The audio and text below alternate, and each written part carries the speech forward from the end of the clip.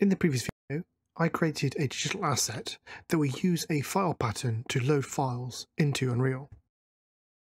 So first of all, I need to delete our old cliffs. Let's select all of these. And I'm actually going to delete our cliff generator HDA because I'm going to use this new digital asset instead. I've deleted the geometry from the scene, but I just need to delete these old static meshes because we're going to update them. There we go. Just save our project.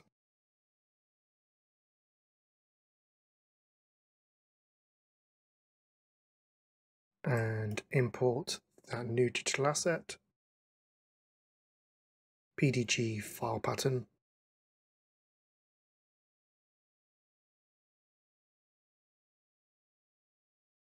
And we can add this to the scene.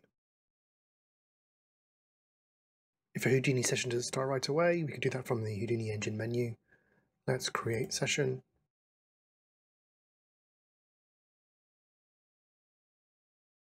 And our Houdini engine is started, and the PDG is ready. Let's scroll down.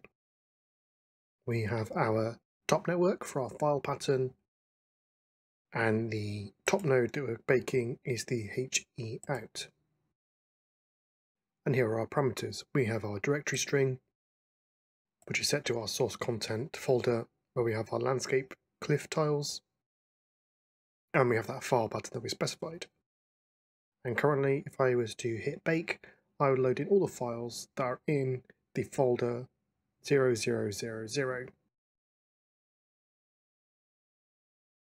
I'm going to check auto bake and then come down to our file pattern string and replace these zeros with an asterisk. So this is going to load any file that's in our 0 cliff tile split directory in all of our subfolders. Auto bake is checked, cook output and bake. So we have 415 items, 415 work items, and that's 415 files that are going to be imported.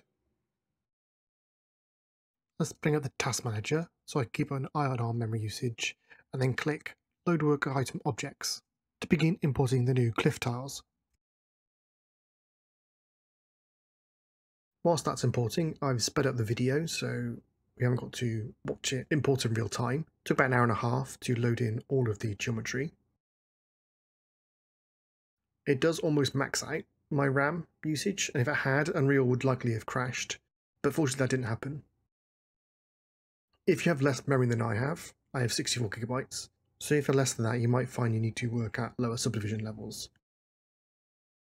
But also I found that Unreal holds a lot of data in memory even after it's finished importing cliffs in batches. And actually restarting Unreal would free up a lot of that memory. So further on in the video, I'll demonstrate importing in batches out of memory. Because I wanted to use nanites and push it as much as possible, the memory usage, that meant and if the memory starts some of these high memory creep up and you've almost used it all up, more of a traditional restart Unreal, then you could probably use that memory much lower subdivisions and then continue to rely more on adding detail through textures and materials.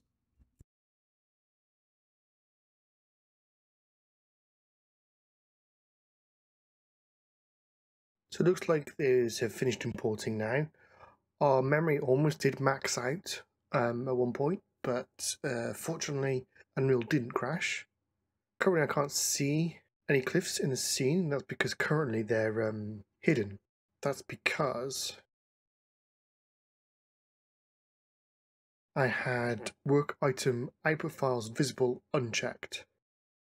So it loaded in the work items, but kept them hidden. So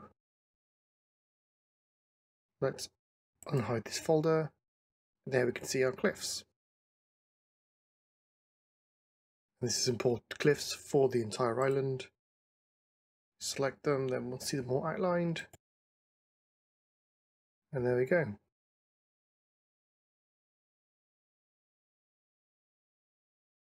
We've got glyphs for some of our larger sections, and these have been split up into separate tiles.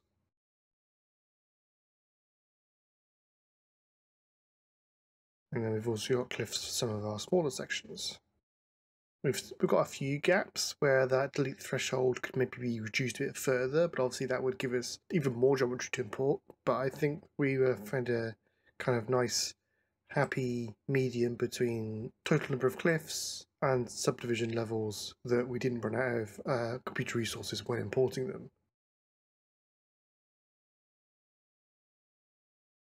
Let's just look at the task manager, and you can see I've still got a lot of memory in use. So I'm going to restart Unreal. Let's just first save the project, save all. And then when that's finished saving, I'm going to close Unreal and restart it. And that'll free up this memory.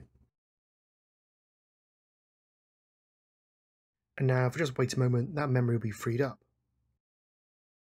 I have 64 gigabytes of RAM, so if you have less than that, what you might find is you'll need to import the files in smaller batches, because Unreal will hold on to this memory, your memory might fill up, and then you might need to restart Unreal to free up that memory, and then you can continue to import further batches of files.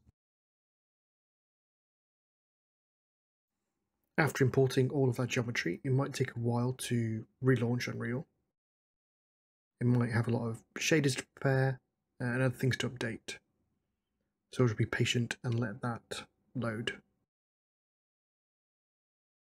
And now it's beginning to load, you can see our memory is still riding much lower than it was before. So when importing a lot of geometry, Unreal seems to hold a lot of data in memory and doesn't release it even after it's finished importing and no longer needs it. So that's something to bear in mind. You might find you need to restart Unreal to free up that memory. In the next video, I'm going to increase the subdivision level one step further. If you're using a more traditional games development workflow and you're not using Nanite, then you might be able to work at lower subdivision levels or making more use of the poly reduce to bring down the poly count. And then you might not run into some of the memory issues that I will be demonstrating. That said, I wanted to push it a step further and really make use of Nanite in this project. So I really wanted to make sure I demonstrated the full process and how I managed some of these issues.